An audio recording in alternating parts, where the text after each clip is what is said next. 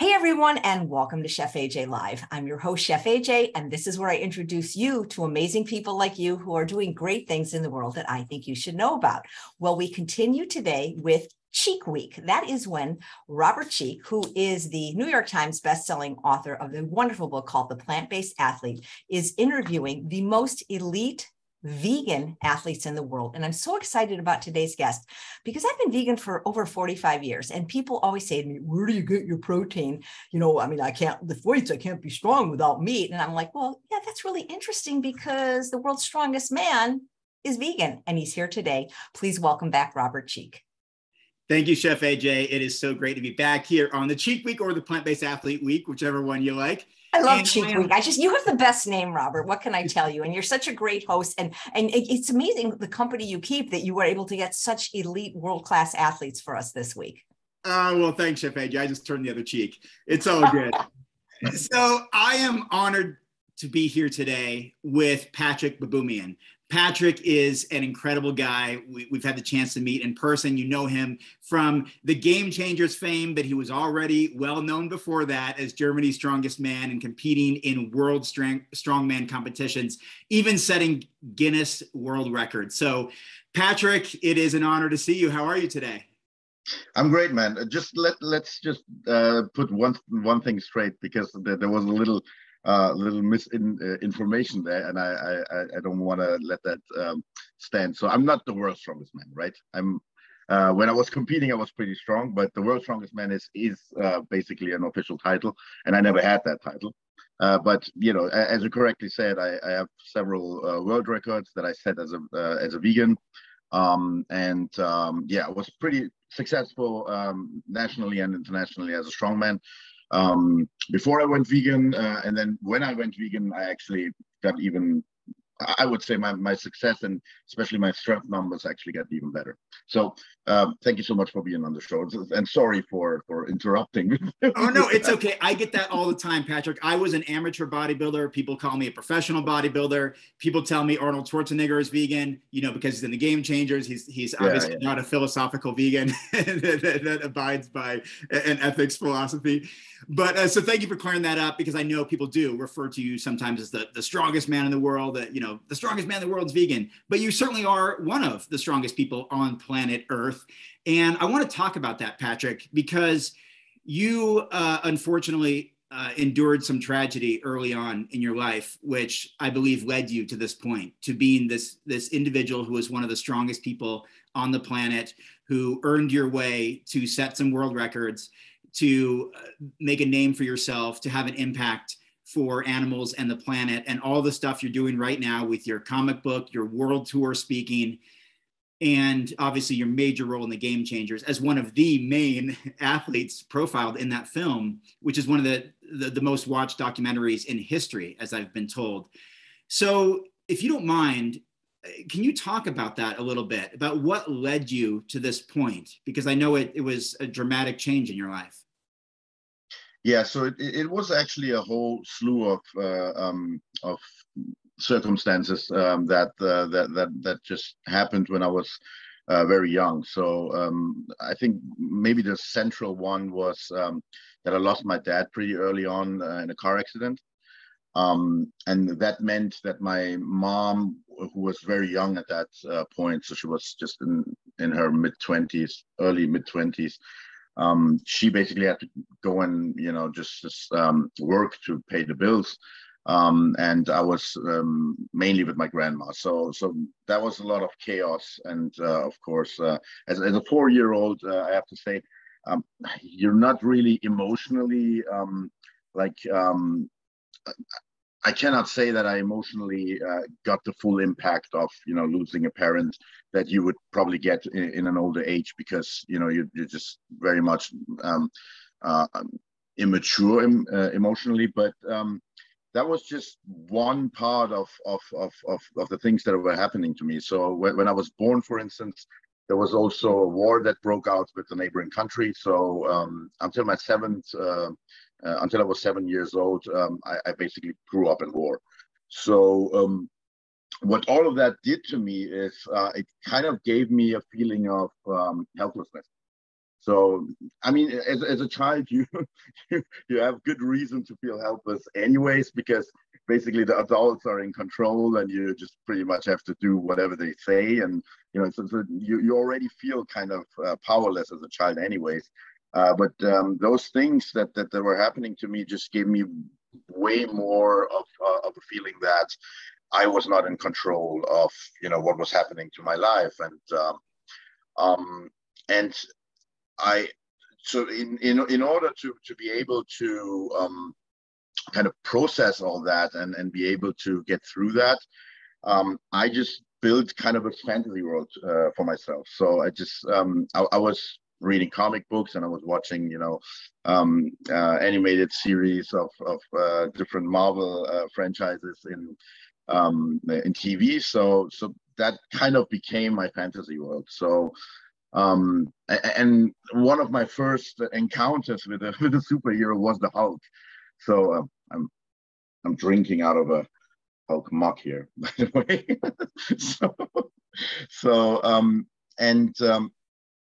And I think that was really where I got my fascination for strength, and especially back then there was the Hulk TV series with Lou Ferrigno, who, you know, back then was you know, one of the best bodybuilders in the world, and that was the first time in a very early age that I got in contact with hypermuscular you know, male bodies basically, and I got fascinated by it, and it kind of became almost like a, you know, like escape for me to you know, fantasize to be a part of that fantasy world where I would, you know, imagine myself to be you know, super powerful myself. And then I would, for instance, like, you know, my dad died in a traffic accident. So I often had this fantasy of where if something terrible would happen in traffic, if I would be super powerful, like the Hulk, for instance, that I could just go in and help people. Like if somebody would get trapped, I would be able to kind of, you know, get them out of harm's way by just lifting the car and throwing it away or something. And it is kind of funny, like in the Game Changers, they're actually, the way they edited it is that that while I was speaking about that, they showed me actually flip a car, which that was, you know, that connection was something that I never really thought about. But yeah, it is funny that I became an athlete who was actually able to flip a car. So basically, if somebody would get hurt, I would probably be, you know, most qualified in the crowd to go in and try to do something about it. So yeah, that you could say I built that fantasy world for myself as kind of a, you know, mechanism of escapism or something, but I also kind of manifested it into my life. So I kind of became what I was fantasizing about, what I wanted to be as a child. I mean, I'm not a superhero, but I probably as a normal human being, I'm as close as you can get to that. Well, Patrik, I think many people would disagree and they would say you are a superhero. You've been a superhero for animals for a long time. We're going to talk about that in a little bit. You've been a superhero for people who want to believe in themselves and understand that they too can get big and strong. You've been a superhero in the fact that, in my opinion, that scene in the Game Changers was one of the most compelling and emotional parts of the whole film.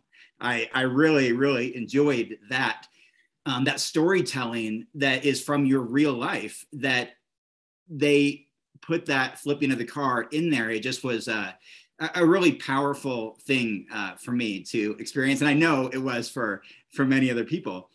And you've been traveling around the world for a long time. In fact, I was just taking some mental notes before we did this interview. And you and I both spoke in China. I missed you there. You and I both spoke in London. I missed you there. You and I both spoke in Toronto, where you set records and filming. I missed you there. I missed you by one day in Las Vegas. And my friend was filming your talk when I was already back home. And then recently I was at the Colorado Veg Fest a couple of weeks ago, and people saw me and they were asking about you because you spoke there too. And that's just a few cities that I can think of. I'm sure we crossed paths many other places. Yeah. So what has that been like to have this dream you wanted to be a superhero. And by the way, I have a similar story. I wanted to be He-Man. I wanted to be Captain Planet. I wanted to make a difference for people and help others. And that turned into wanting to help animals. What has that been like for you, just on a personal and emotional level, to say, this is something that I'm inspired by the Hulk and Lou Ferrigno and comic books to get bigger and stronger, and then to actually do it and get recognized on a world stage where you've even given a TED Talk about this. Like, what does that feel like? I must say it's kind of funny because the whole connection of all of that was not really something like while I was competing and while I was basically living almost a life that was a fantasy when I was a child. I was not really aware of it, to be honest. It only basically, I only connected the dots after the fact, after I had won the title and I had become a vegan activist.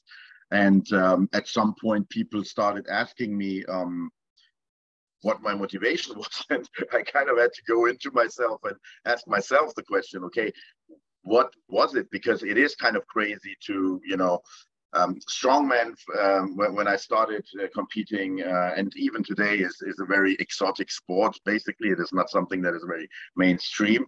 And then within strongman, to be a vegan is like completely unheard of.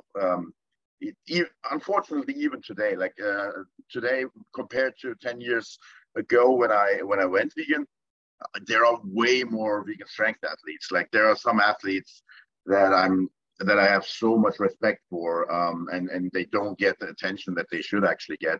And I find what they're doing like way more impressive than my own stuff that I've done while I was competing.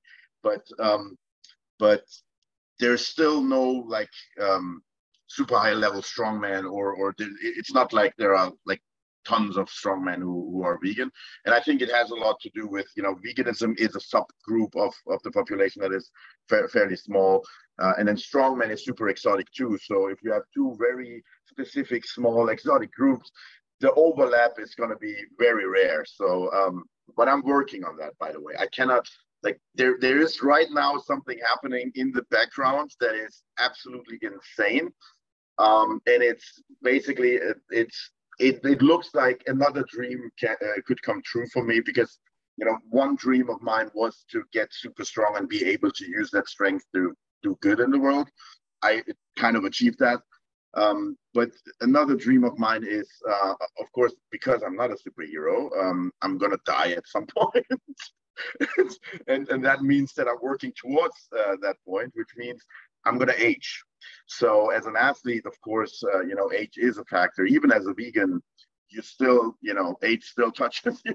So I always knew there is only a limited time where I can, use my work as an athlete as a way of activism, because at some point age won't allow me to, get better than I was. And I'm very competitive in my mindset as an athlete, in a way that I'm not really competitive when it comes to competing with others, but I'm insanely competitive when it comes to measuring myself with myself. So it's very frustrating for me when I at some point kind of had to come to grips with the fact that age will stop me at some point. I will not indefinitely be able to get better and better and stronger and stronger. So that's the reason why I also retired in 2016. So, but that second dream of mine has always been, because of, the fact that I can't do this forever, to find someone, because another thing that I have to say is, like, I'm not, I don't have the best genetics or the best, anatomy for a strongman. Like, when you look at strongmen, they're usually huge guys. Some of them are like, in feet, I don't even know what it is, but 6'4", 6'6". Yeah, I mean, some of them go towards like almost 7. Yeah. So like in meters, there's guys like Brian Shaw, for instance, who is 2 meters and 10, or the mountain Thor Bjornsson. He's 2 meters and 10, and sometimes they weigh like around 200 kilos, which is crazy. And I'm just what is in feet? I think 5'6", 5'7". I think I'm 5'7". So I'm not sure. 170 centimeters is in the metric number. So so I'm a dwarf, between those guys. So the only reason I've been even able to compete with them has been that the one thing that I really have is an iron will. Like it's really hard if I put something, if I have something that I put my mind to it, it's really hard to stop me. Like it's because, and I think that has a lot to do with my childhood. Because as a child, there was all this stuff that I had to kind of, struggle with, and then I had to get through. So that really taught me to how to face adversity and how to be able to overcome challenges. So that is something where in a lot of cases, I've been able to compete with guys who physically I shouldn't be able to beat. But, when it comes to strongman competition, sometimes you just, you have an injury while you're competing, but the competition isn't over. So then it becomes about, okay, are you still going to go for it when your hands are completely torn and you're bleeding, but there is still, for instance, with the farmer's walk, you still have to go another 20 meters. You still have to go another 60 feet, and your hands are bleeding. So the question is, are you going to grab, with those bloody hands, and are you going to, finish the job, or are you just going to back off? And sometimes it's been just that, insane determination that has given me basically a chance against these much bigger guys. And especially when I then went vegan, that determination got even way bigger, because I knew, like, before I went vegan, I was really competing just to win and kind of for the glory of all of it. But then when I went vegan, I felt like there was this huge responsibility that I was feeling, because I knew that people were using me as an example to say, okay, you can be strong and you can compete against the strongest. And you don't have to consume animal products. You don't have to hurt, a sentient living being. So in order to do that, so I felt this pressure on myself to, just not let the animals down, if you want to, say it that directly like that. So my determination was even bigger then. But what I'm trying to say with all of that is that I had this problem that physically I was not really made to be the best, or to be competing against the best. I had what it takes mentally, but I was just lacking just pure body mass to be able to do that. And when you're just 5'7", when you have a bigger guy who has a bigger frame, they can just put on more muscle, and it's just impossible with a smaller frame to put on the same amount of muscle, because at some point the extra body mass is going to just be in your way. And in strongman, we also have to be quick, and we have to be able to move. So it's the heaviest I was 140 kilos, which is, I think, a little bit more, or around 300 pounds. And for a short guy like me, that's pretty much like the limit. If I had gotten any bigger than that, it would have just slowed me down. So there's really that much you can do about that. So it's always been my dream to find someone who doesn't have that, physical kind of handicap, or handicap is not the right word, but who is just physically more tailored for the sport. Let's put it that way. And then be able to help them basically do what I was trying to do with with whatever nature gave me, right? And right now I can't talk about it because it's all private, but I think I might have found the person to do it. So it's a lot of exciting stuff happening right now. That is exciting, Patrik. And I noticed myself nodding so much with what you're saying, because you and I have a lot more in common than probably people would think. in addition to all the wanting to be superhero and making a difference and having those as role models, whether they're fictitious characters or real people as role models and something to aspire to be, I relate completely. I mean, look at me on screen. I feel, especially next to you, I feel very narrow and small, yet I built my name and reputation in bodybuilding. That's a sport, Patrik, I had no business doing. I was built as a long distance runner. I ran collegiate long distance cross country.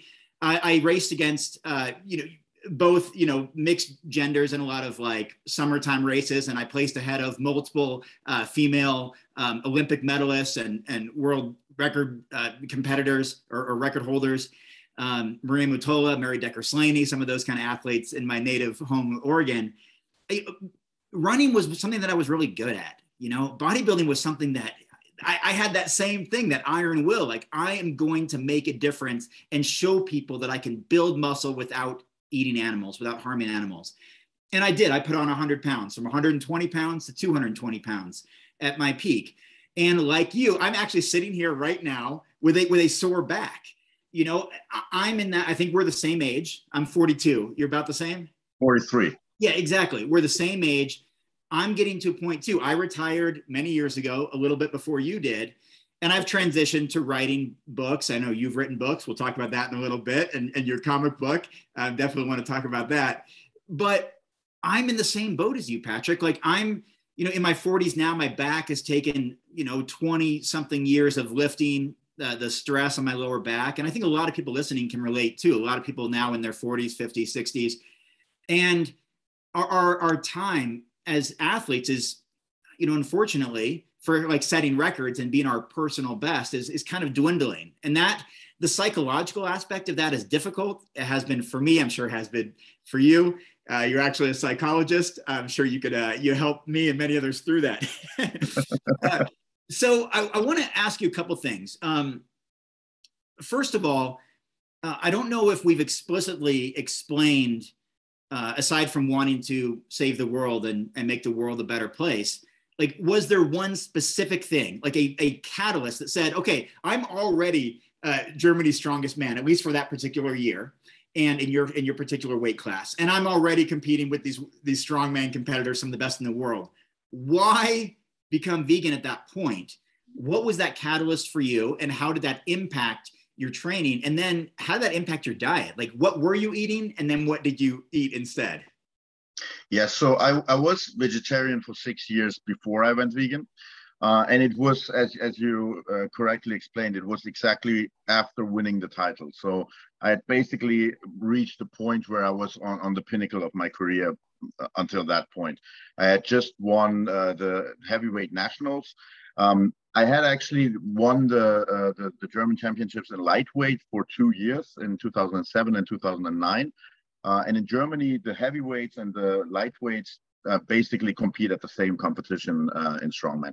So that means that at the end of the competition as a lightweight, you always have a placing in your division, and then you have an overall placing where you compare yourself to the heavyweights as well. And every time that I won as a lightweight, I was also 5th overall. So only 4 of the heavier guys were actually stronger. And that was the reason why in 2010, so 1 year before going vegan, I decided to switch to heavyweights, because I thought, well, if I don't have to stay within the weight limit, which was 105 kilos, and for me at that point, it was like I was already starting to feel like it was holding me back.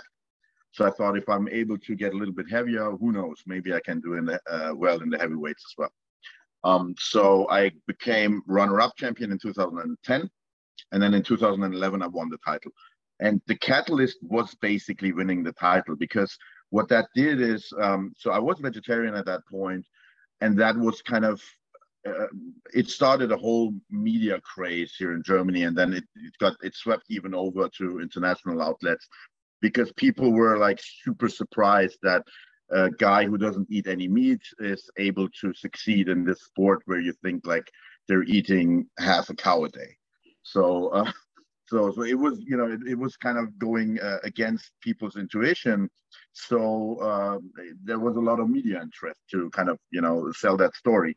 And what that made me realize is that, because when I went vegetarian, it was for ethical reasons, But it was just a private decision. I was not, planning to become an activist or anything. And really, I was a vegetarian for 6 years, and I wasn't an activist. Like at competitions, I would always tell everyone that I'm vegetarian because I was kind of, I was outspoken about it, but I was never thinking that I would, achieve, anything outside of what I was doing for my own life, basically being vegetarian. But when I won the title and I got all that media attention, what I realized is that all of a sudden people were actually sending me feedback and telling me that for them I was kind of a role model or an inspiration to, and it was two different things. So the one thing was some people were basically telling me that I opened their eyes on the fact that you can be strong without eating any meat. So that was one group. And then the other group was actually guys who emotionally felt the same way. Like they were compassionate guys in a young age, basically in the age, the coming of age kind of age group, where they were telling me that for them, it was almost culturally liberating to have the strongest guy in the country talk about compassion, talk about feelings that usually are not looked upon as manly or whatever you would define as masculine back in the day. Like we're talking a decade ago, the world has changed a little bit in those 10 years, and I think that's for the better of it. So I felt like I had this much bigger responsibility all of a sudden, because this wasn't a private thing anymore. I was influencing other people, basically. And that was really, for me, the point where I said, okay, I know that coming from an ethical point of view, being vegetarian doesn't really cut it, because I'm still consuming dairy. I'm still consuming, I wasn't, my egg consumption was already minimal. I wasn't buying any eggs, but I was consuming products where you have eggs in them. So I knew that all of that was not in line with my idea that I wanted to just reduce animal suffering and not contribute to it. I knew I was still contributing to it. And it actually gave me a hard time to get a lot of praise from people, because I felt like I don't deserve that praise because I'm not really doing what I could do. I knew being vegan would actually be the answer, and I felt like, oh, this feels awkward to get all this attention and all this praise. So that was really what pushed me to the point where I said, okay, I want to be vegan, but I was really terrified, to be honest, because when I went vegetarian 6 years before that, it was really easy for me. I never really liked meat. Actually, as a child, they kind of had to force it on me. So I was eating a lot of meat as a protein source, and because everybody was telling me you have to. But then stopping with that was really easy for me. But it was a completely different story with dairy, because since my childhood, I've been like consuming tons of milk, cow's milk. And I felt like that, especially after going vegetarian, that was my main staple as a protein source. So I felt like I wasn't sure if I would be able to maintain my performance level, and that was of course particularly scary because, as I said, I was kind of at the pinnacle of my career. So I felt like, okay, I want to prove that you can be vegan and do the same thing that I'm doing now, but if I have all the the spotlight basically on me and I fail, I'm going to prove the opposite. So that's not going to help anyone.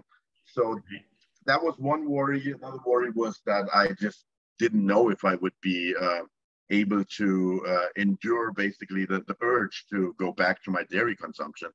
So there was all this stuff in my head. But then at some point I just thought, look, you would have, if somebody had told you that you would become the strongest man in Germany, you would have laughed at them a few years ago. So if you can do that, you should be able to make that work as a vegan too. So like I felt like I was optimistic enough in believing in myself that I thought, okay, I'm going to make it work somehow.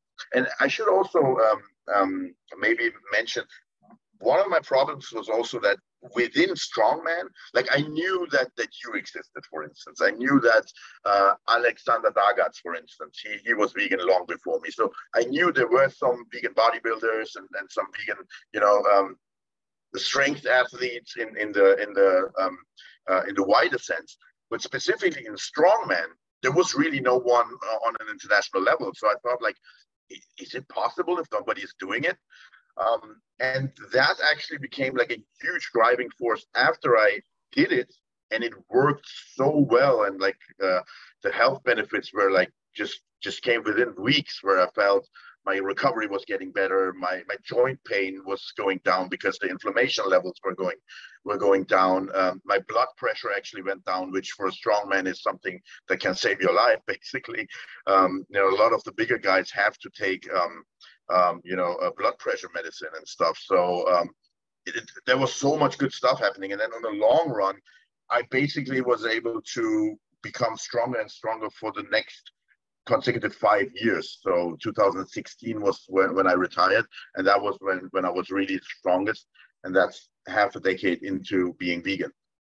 So when I felt all of that, I just kind of felt like that I had the responsibility to become that guy who makes it easier for others, because I felt like I would have probably went much earlier from vegetarian to vegan if there would have been a guy on my level or above who had done it at some point, so that I could know, so that I would know it actually works. And then I felt like, okay, because I was at that spot basically at that time, and I had all that attention, I felt like, okay, I am that guy. I am that guy for the next generation, basically. And that's part of that dream where I felt like, okay, if I'm gonna retire at some point, I have to find someone or a lot of people who are basically gonna do this thing when I'm not competing anymore. Well, it's important that you paved the way for that. I've heard a lot of the same, in the vegan bodybuilding world. I was never the best at it. I like you, I didn't have the frame for it. And then along came guys like Torrey Washington, Nimai Delgado, better genetics, better frame, better fit for the role, and they're doing it. So I have to tell you something. You're just too tall. Like as a bodybuilder, and most of the really successful or like the super high level bodybuilders, they are my size basically. So you're just way too tall. So it's not like there's nothing wrong. It's basically the opposite problem that I had. I was too short for strongman, but I actually have done bodybuilding as well. Yes, I know. But and for bodybuilding, my build is actually okay and actually great. But you have the inverted problem basically. You're just way too tall actually for a bodybuilder, which means you have to pack a ton of muscle so that you get the same proportion. So don't belittle yourself. I've seen some material where it is, if you know what it takes to look like that as a tall guy, you've been doing pretty well. And the guys that you mentioned, like Nimai and Tori, they're just a lot shorter than you are, and that's the reason why it looks absolutely, it looks different. Well, and I have that too. Like a lot of people, when they meet me in real life, because on photos you don't see how short or tall somebody really is. So if they meet me in real life, they're sometimes surprised that I'm way shorter than they think. Well, we've both had some uphill climbs in that regard, where our passion didn't always fit what our genetic build was for. And we actually finally got a chance to meet at the Game Changers premiere in 2019 in Los Angeles. I think that was the first time we met, after missing each other sometimes by a day or by a year, and all these major cities around the world speaking. But Patrik, we still didn't get to hear what you eat. So what do you eat as like it's different. A lot of people listening are not strong men or strong women. We learned a little bit about it. You're carrying very heavy items. It's different than bodybuilding, where you're flexing and you're being judged based on your muscle size and symmetry and balance and conditioning and this aesthetic thing. Strong man or strong woman is, how much can you lift? How much can you pull? How much can you carry? How much can you press? It's your physical strength being measured. How much can you log press a log over your head? So for those listening, that might be really enlightening. Like this takes incredible amount of brute strength, physical strength. What do you eat as a vegan strongman, especially you were weighing nearly 300 pounds? What do you eat to fuel that kind of performance? So it's kind of funny because the way that I eat hasn't really changed a lot. So when I went vegetarian, I just replaced most of the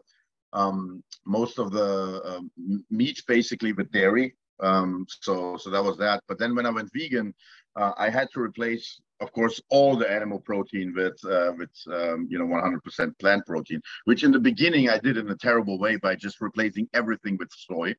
It worked, but it was, of course, nowhere near perfect. So I improved upon that quite a lot since then. But one thing that I've done basically throughout my career in strongman and even before that is that I've actually got a lot of my calories in liquid form. And as a strongman, that is something that is really helpful because at least the heavyweight guys, I mean, it depends. When you have the lighter, like lightweight to 105 kilos, that's guys who can eat relatively normally, like maybe a bodybuilder would too. But the heavyweight guys, because they're so tall and because they are so heavy, they need tons of calories. Like they eat a lot, and to be able to compete with that, of course, I had to kind of go at least near to that level. So the highest consumption of calories that I had was 7,000 calories a day, which is still lower than some of those giants who sometimes go to like 10,000 calories or something like that. At least that's what they say in public. Sometimes I'm thinking maybe they just maybe they kind of blow that number up a little bit because 10,000 just seems so ridiculous. But I don't know. Maybe it's real. So my highest point was basically 7,000 calories a day. And then when it comes to the protein sources themselves, soy is a great source if you're basically going for a mono protein source that is already has a great amino acid profile and everything. That's why it was the first thing that I started with when I switched, because I wanted to make sure that that I don't experiment too much in the beginning. I just wanted to go the safe way, so to say, and then later on I started experimenting with other stuff. And then it's just legumes and grains, really. It's rice dishes mostly, because I'm pretty influenced by what I was eating as a child, and what my mom would cook, and that's a lot of Persian dishes because that's where I grew up. I also like Indian cuisine and generally Eastern cuisine, like Chinese food and so on. So I was basically, as a vegan, I'm still eating pretty much the same dishes. It's just I replaced the meat with just with plant sources like tofu or tempeh, or just some meat replacement or something. And but just apart from that, it's really the same dishes that I'm still eating. And then when my appetite is basically when I'm satiated, I just drink the rest of the calories that I need to get those extra calories. But I have to say that is when I was competing. So, and I think that's what interests people most, because now that I'm retired, I think I'm eating pretty normally. I think I'm eating like around maybe half of those calories. I still get a lot of them in liquid form, but that's more for practical reasons. It's like I'm trying to hit around 6 meals a day, and then half of those meals are solid and half of them are liquid. And that's just because when I'm working or when I'm outside of the house, it's just more practical to just have something, as a shake or a smoothie or something with you that you can then have as a meal, instead of sitting down and eating something solid for 6 times a day. Right, and I think that's one thing that a lot of people don't understand. People who are in the general plant-based diet world or whole food plant-based diet world, and they're not athletes, or they're not extreme athletes, or they're certainly not bodybuilders or strongmen or NFL football players, it's hard sometimes for people to understand, like, what do you mean you drink all your calories? Well, like you said, David Carter played in the NFL as a vegan and would eat a 10,000 calorie diet. He is, what is he, like 6'4", really tall, 300 pounds, explosive, fast. And he would have to drink smoothies. And these are smoothies sometimes with beans, white beans in them, with avocado, with all kinds of these calorie dense, nutrient rich foods that are going to pack on calories, because that's one thing that I think the general public doesn't always understand, is that bodybuilders, strong men, strong women, they're not your typical normal individual. You're just not. It requires a different type of diet, requires a different type of training. You go through things that are difficult and what the general public just wouldn't put themselves through. And I want to ask about that for a minute. So thank you for sharing about the diet, but I also want to ask you about the training for strongman. I mean, what are the possibilities or the side effects of potential injury from these incredibly heavy lifts? What's recovery like? I mean, it's one thing. I've been at the gym all week. I do a little, curls and some presses. I'm retired now, and I kind of try to keep it safe. But you're lifting like heavy stones above your head, logs. You were throwing washing machines, like a big washing machine that people will do their laundry, and you pick that up and throw it. You push cars over. I mean, what is the toll on your spine, on your muscles? Not just you, but for others in that sport? Is that a difficult thing you're up against? And what do you do to help with recovery? Is it diet? Is it anti-inflammatory supplements? Is it sports massage therapy? Steam room, hot tub, sauna? Like, how do you deal with that? Because with my sore back from years of lifting, I can't even imagine picking up a cooler off the ground, let alone a washing machine. Yeah, it's really all the above. And so recovery, as you said, is really, really important in strongman, because one of the problems is that as a bodybuilder, you have basically a split. So that means that, every time you go to a gym, you have a certain amount of, a certain number of muscles that you train, and the rest of your muscles can rest in that time, right? So as a strongman, almost every lift somehow involves pretty much the whole body. So it's like when you're competing and when you're actually, training all those different events, it's almost impossible to, get any rest, basically for the muscles who normally you would, rest in a normal split or something like that. So that means that recovery gets it becomes the limiting factor, really. It's recovery and how much calories can you deliver. I shouldn't say calories, how much nutrients can you deliver to your body? That's why diet is also such a huge factor in strongman. And I think that's also a reason why a lot of the athletes almost become, and that's something in bodybuilding too, where athletes almost become kind of paranoid to, I could miss a protein shake, or I could miss, something there, and I would become catabolic. So that is something that goes in bodybuilding circles, and also in strongman is the same thing. Although in strongman it's not as much about the protein; it's more like, am I eating enough? Am I getting enough calories? So with the recovery, I actually have to say, in hindsight, I should have probably done more. So I've been always someone who, I've been training very, very hard. And I think I've been actually limiting myself, because I would usually only use recovery if I would have to. Like, for instance, with the massages, that is something that can really help you, overcome soreness and get the muscle basically, smooth enough so that you can train earlier than you would normally be able to. And there are a lot of methods that you can use.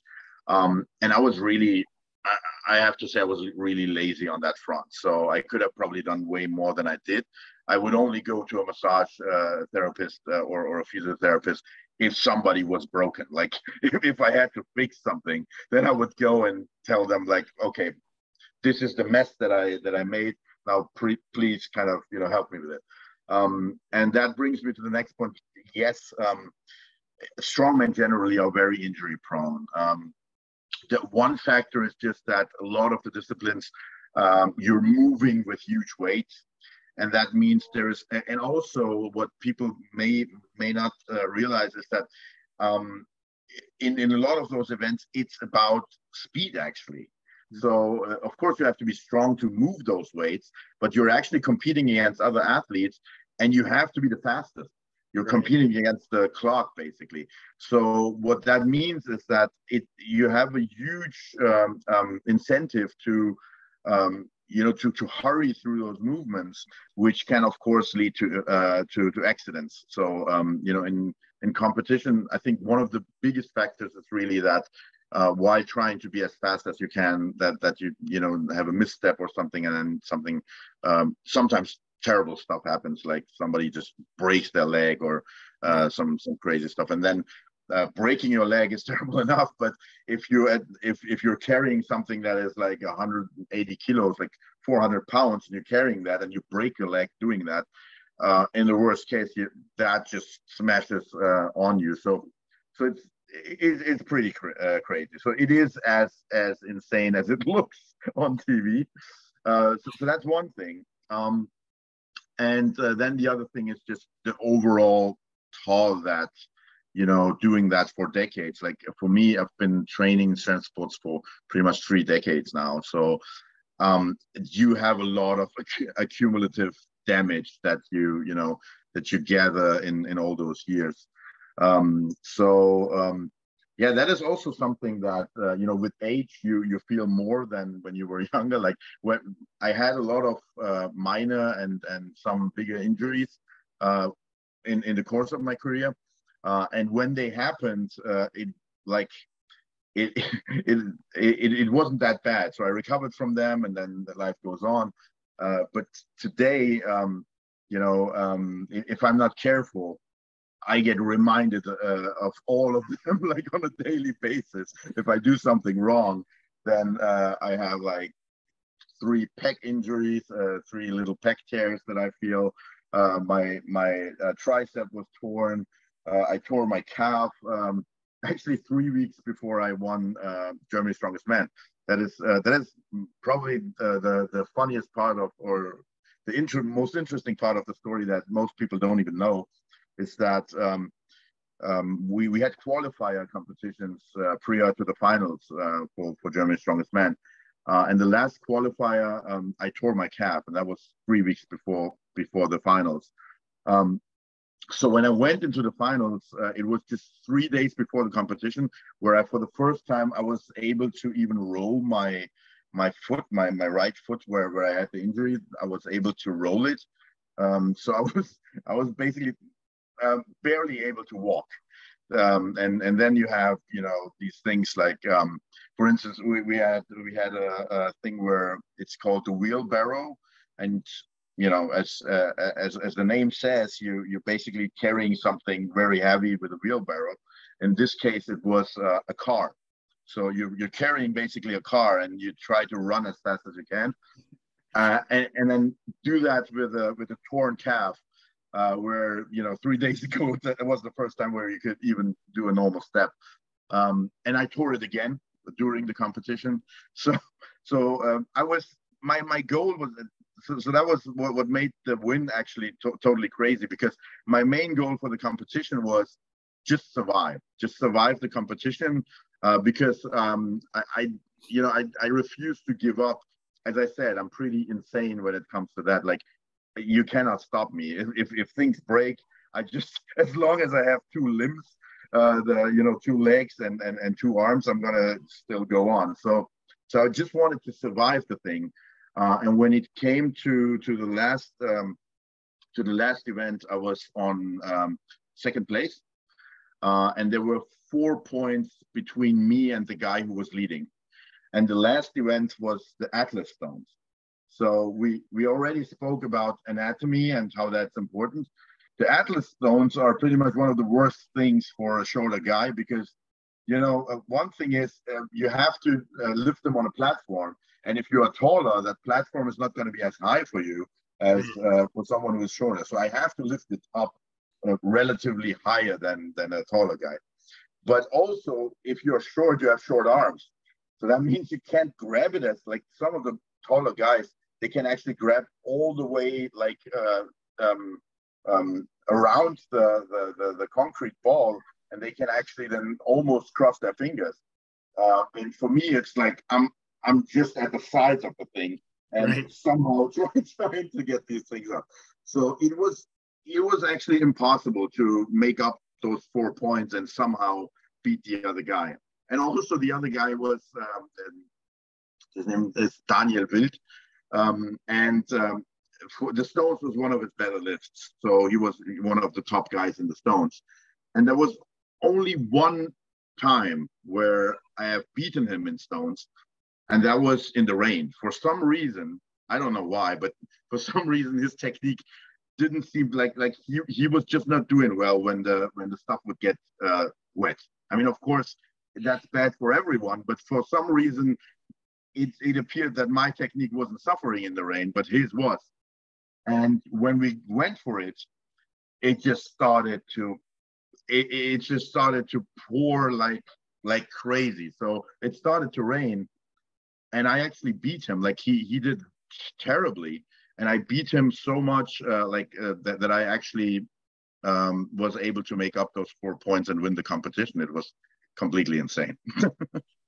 That is crazy, and it's also super fascinating because I mean, this is probably the first time in the history of Chef AJ's show that people are learning about Atlas Stone and Strongman. This is just totally unique stuff. And I follow the sport. I've watched it on television going back 10 or 20 years ago.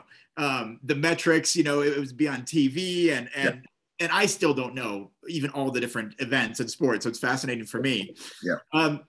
A couple of things came to mind, Patrik, and I do want to ask you about a few more things, and then we'll finish with your comic book and your upcoming tour, because I know you're going to various parts of the country. I mean, the world. In fact, I'm envious of it. I was even almost like jealously thinking, like, man, I hope maybe he can put in a good word for me. I want to go to some of these places in South America and around the world that you're going to. It's very exciting.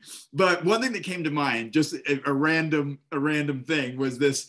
You were talking about all the wear and tear in your body, the injuries, the pec, the calf, and I have my back. And ironically, my back went out the week before I won a bodybuilding competition, similar to yours, not as quite as dramatic, but the iron will to go on. And the same when I was a runner and set a course record, I was suffering through that. But I think we're very much alike, where we're trying to set an example, or we're trying to represent something else. We have this, it's not a burden, but like you said, a responsibility to represent veganism in a way that we are going to suffer a little bit. And that's a little bit altruistic, but it's a little bit honest and practical as well, is that we are going to take a bit of a beating on our back, our calf, our pec, whatever, to say that, yes, you can.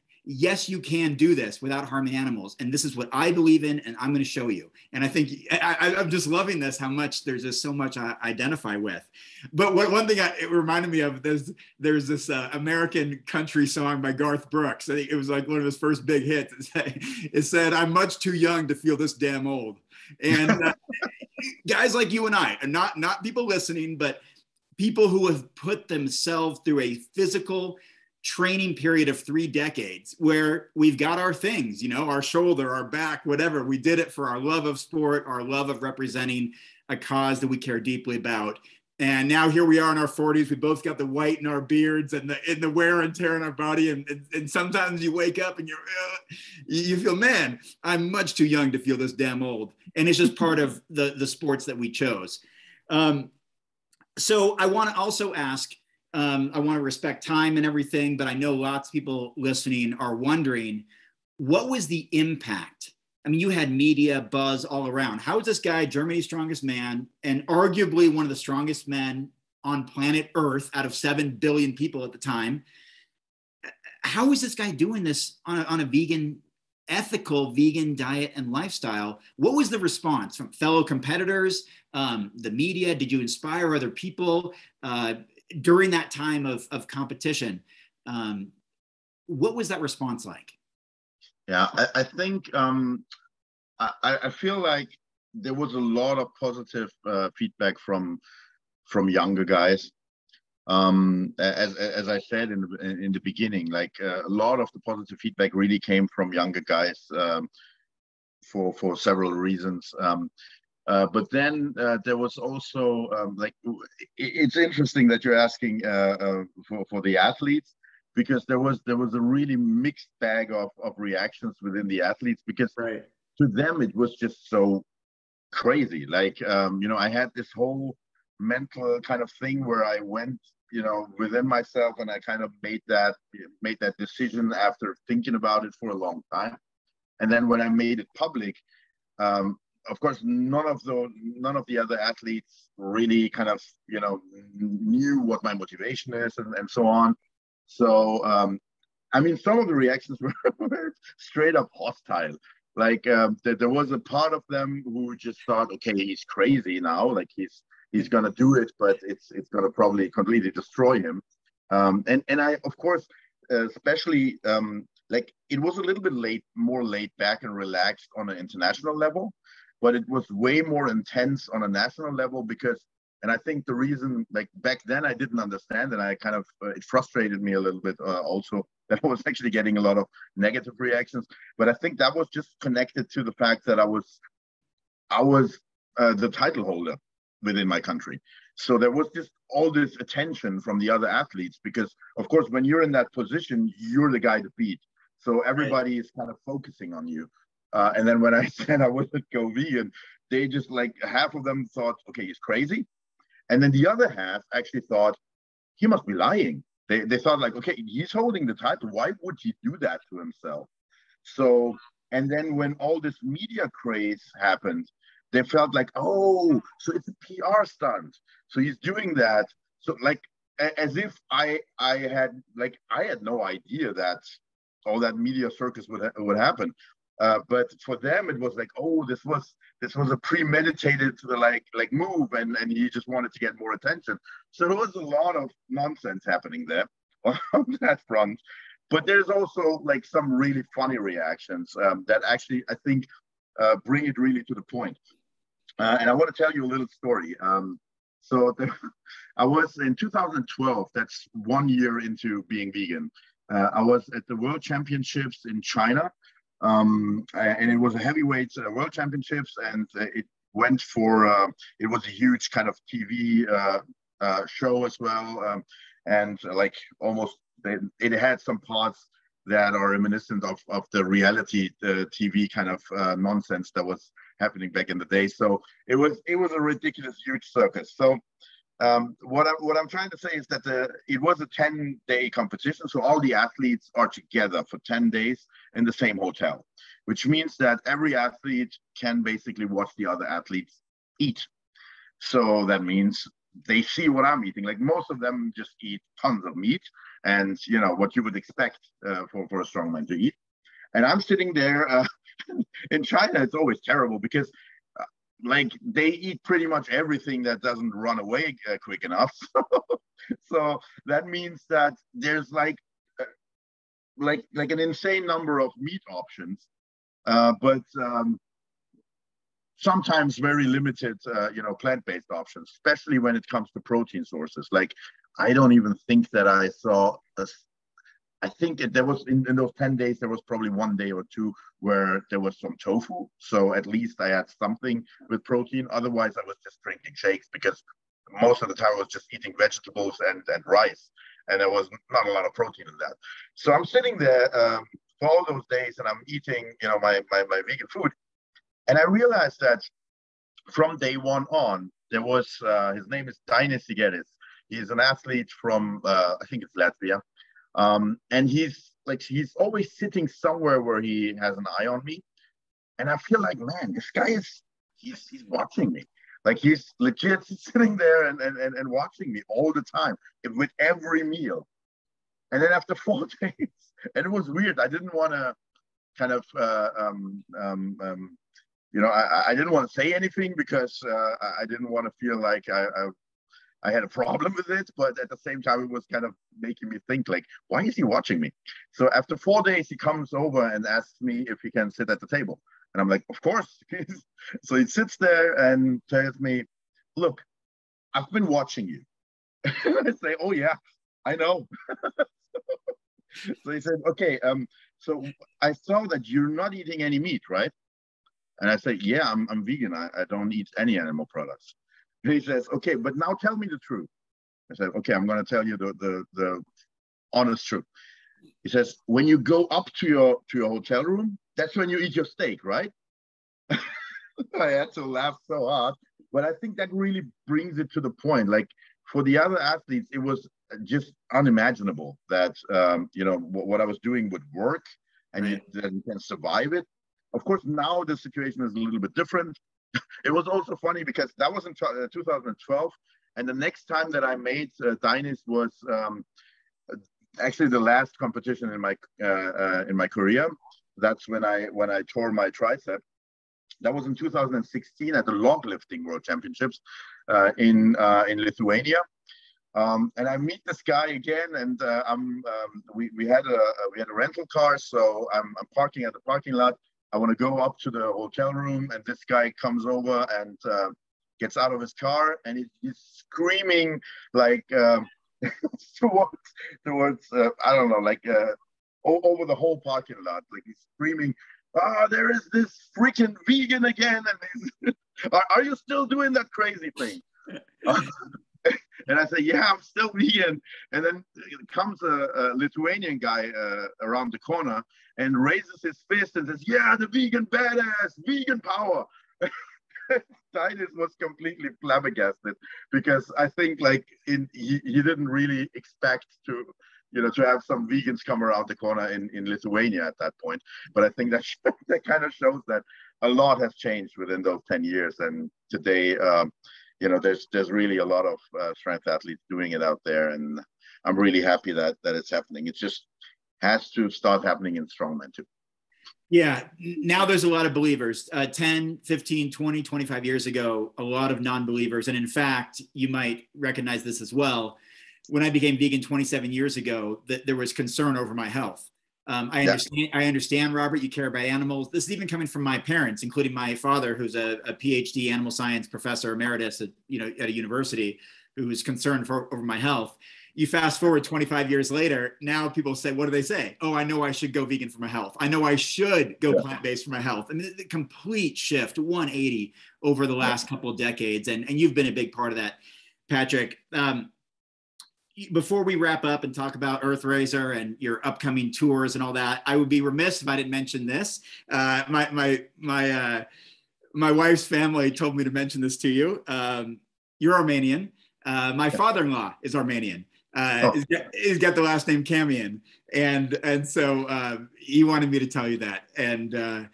And I also just want to acknowledge and recognize just the incredible work that you do, Patrik, and the fact that you did carve out a place in vegan strongman that no one had done before you. And what that did was inspire an entire generation of people who are interested in that sport, and not just people who are interested in that sport, but people who know your name as one of the world's strongest men. And whether you get called the world's strongest man, I know it gets technical, like the actual titles, or Germany's strongest man, or you get referenced all the time. When I tour, I hear it. When I online, I see it. When I write books, do podcasts, your name comes up all the time. And I think that speaks volumes to the impact that you've made on this planet, which is something that you set out to do a long time ago. So I want to kind of wrap up and finish with three things. One, and I'll say these in order and then you can answer them whatever order you want, but what's something that most people don't know about you? Give you a moment to think about that. And tell us about Earthraiser, your comic, which may get turned into a film and so many other things. And also tell us where we might be able to catch you on your speaking tour and what are some of the primary themes that you talk about in those talks that you do around the globe. So take it from there, Patrik. Okay, I start in the order of the questions, the same order you asked them, so that makes it easier for me. So I think there's actually a ton of stuff that people don't know about me. It's really hard to single out something because one dream of me and of mine has always also been to, but it was kind of a dream that I never really set out to make true, because it always felt like a dream and never felt like something that is more kind of solid enough. Has been to be an actor, but not for the reason that a lot of people might have. For me, it was really, once you know me, it feels like I'm actually like three person put together in one body. Like, but it's not a split personality. I just have so many interests that don't have to do with each other. Like, for instance, I think a lot of people might not know that I'm actually like I've been a gamer throughout most of my life, but that's like back in the day where it wasn't normal to be a gamer. Like, I was like one of two of us in the whole school or so. And I've actually grown up with the old school Atari kind of Pong and all that stuff. So that's been a huge part of my life. At some point, I've been a Gothic, like. So, I did not know that.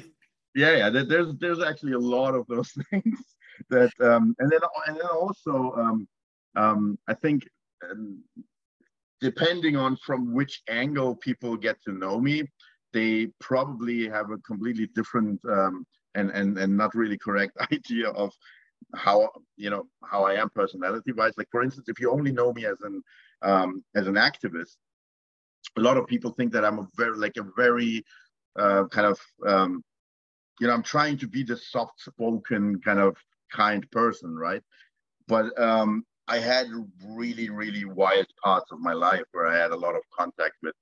I've been, before I started to study, I've been actually a bouncer for 7 years, and I've been in contact with some terrible people, and there has been like some wild aspect that would probably shock a lot of people who think that I'm this teddy bear, so it is kind of funny. So sometimes I feel like, and I think the reason for being fascinated with acting is because I always felt like life just doesn't give me enough room to basically experience all the different stuff that I'm interested in. And as an actor, you can basically reinvent yourself and become a different person. And right. That is still to this day really fascinating to me, because I feel like there's so much more stuff that I want to try, and I want to go into that mindset and into that mental place of being a completely different person. So that's probably something that not a lot of people know about me.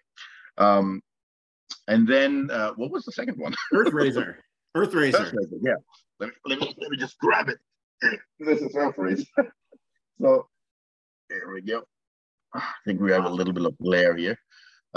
So yeah, this is the hardcover version of Earthraiser.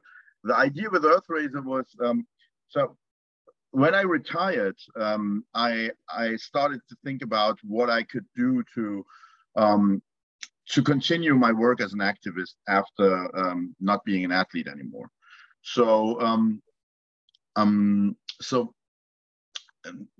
and it started maybe even before I retired. So I was looking into different things, and one thing, as I said, being an actor was one of my fascinations. So I thought about, would it be possible, and this is when we were actually making the Game Changers, and I was thinking, so there are all these documentaries, and the Game Changers has been pretty much like the most impactful thing that I've ever done in my whole life. But while we were doing it, I was thinking, okay, there's a documentary can only go that far in influencing people, because unfortunately, as a species, we're hardwired in a way that we don't necessarily get influenced by information as much as we get through stories, because our brain just has evolved, like, ancestrally, we've been basically giving information from generation to generation by storytelling throughout like thousands of years. So that's the way our brains really operate. So I was thinking, it's great that there are all these documentaries, and the Game Changers is going to be an awesome one. But what about making a film that has the that has the goal to influence people in a positive way and kind of make them see the perspective of the animal. Like that was my thing. So I was, and of course, my fascination with superheroes then brought me to a point where I felt like, okay, I want to have this supernatural being, and for some reason, he should be able to represent the animals. So first, I was thinking about, an individual who could maybe communicate with the animals, and then I felt, well, that's kind of Dr. Dolittle, so that's already been done. And I also didn't feel like it had the kind of the power and the impact that I wanted to have. And then it was really when I came back from the US, and I was in a hotel and we were shooting for a commercial that I was a part of. I was totally jet lagged. I'm in the hotel room. I can't sleep. So my brain just goes wild with ideas and stuff. And that was the moment where it just clicked. And I thought, wait a second, he doesn't have to communicate with the animals.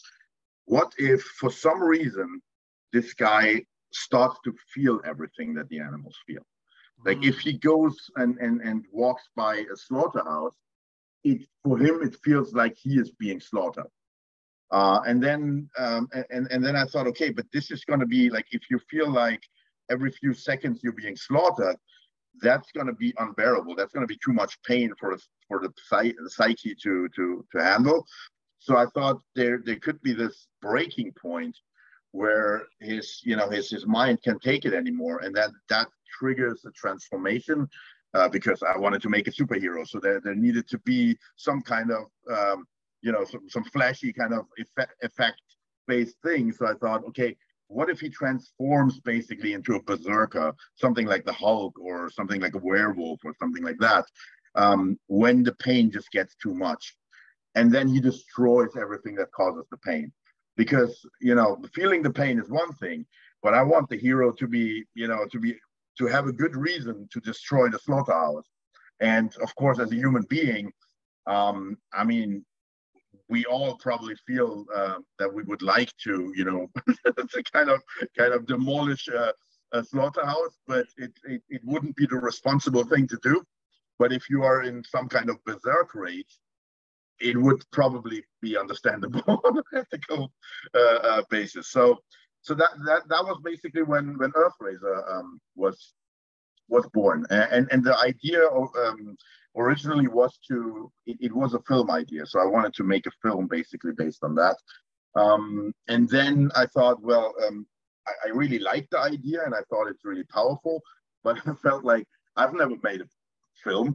Nobody's going to give me enough money to make this film. Like nobody's going to trust the guy who has, no proof of concept and no proof that he can actually pull this off.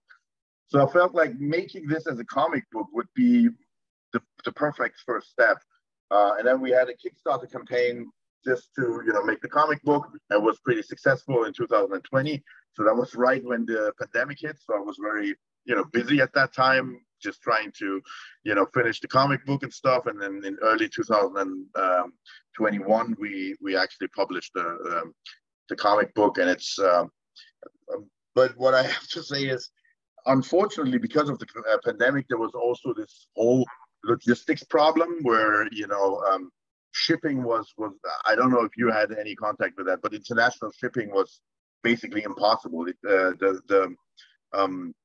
The rates got so expensive at some point where it didn't make, like, at least for a comic book, it didn't make sense to send it to the States or abroad. So that's why I really were holding back on the marketing of the whole thing.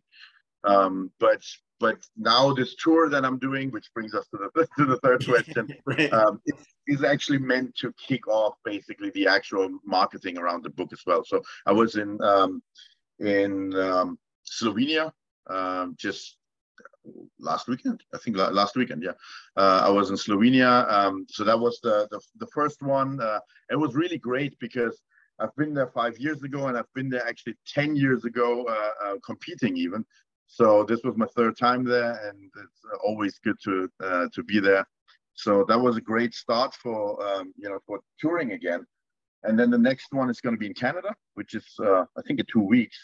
I'm going to be at the Veg Fest in Winnipeg. And so if anyone, of the listeners out there is anywhere near the northern border of the US, I'm in Winnipeg for the Veg Fest. And then in late this year, in November, I'm going to be at the vegan camp out in Argentina, which for me, it's actually also huge because this is the first time that I've been pretty much almost everywhere in the world other than Australia and Latin America. So this is the first time I'm actually in Latin America, and I think I'm really excited about this one. And you'll be there with Nimai too, as well, correct? Yeah, it's cool that Nimai is also headlining the show. So I'm really looking forward to meeting Nimai again, because obviously he's such a sweet guy, and I've met him a few times when I was in LA, and we even trained together and stuff. So I think it's gonna be a good time to meet each other for a little bit more prolonged time, basically, in Argentina. And maybe he's gonna also find some good gyms that he can show me. Well, Patrik, I want to thank you so much for being on here during the Plant-Based Athlete Week, or Cheeke Week, as Chef AJ likes to call it. And please get in touch. Let me know how I can help promote the comic book Earthraiser now that it's getting out there more. I'd be happy to do that to the best of my ability. And it was really a fascinating talk with you today, Patrik. Really an honor. And I learned so much, and I know the listeners did too. And it was just, I just think you're an amazing individual and just such an outstanding example and representative of compassionate, ethical veganism. And for that, Patrik, I thank you. Thanks, Robert. Thanks for having me. Thank you so much, Robert and Patrik. And, comic book or no comic book, I think you both are superheroes. And Patrik, I apologize for calling you the world's strongest man, but when I Googled it, it actually came up, and I am going to send you where the internet does say it. If Google says it, it must be true. So thank you so much. No, it's fine. That happens to me all the time, and that's the reason that I'm that is really important for me to say something is because I don't want it to look like I'm kind of claiming titles that I don't have. It's really just an athlete's thing where I'm trying to be fair to the other athletes. So that's all. Would it be fair to say you're the world's strongest vegan man? Yeah, I was calling myself that because I was called that for quite some time. I even named my YouTube channel back then to that, but I stopped doing that when I retired, because as I said, there are other vegan strength athletes now, and some of them are really not well known, but incredibly impressive. So I think I'm always trying to do the thing that helps the cause most. So as a retired strongman, I think it's not a good idea to call myself the world's strongest vegan, because at this stage, there are guys who are stronger than I am. Great. Well, thank you so much for paving the way and for all you do for people and animals. Thank you. Yeah. And thank you, Robert, for a wonderful interview. And thanks to all of you for watching another episode of Chef AJ Live. Please come back tomorrow for the final day of Cheeke Week, when Robert interviews another wonderful athlete. And I hear that there's a giveaway of a Breville, so you won't want to miss tomorrow's show. Thanks, everyone. Bye-bye.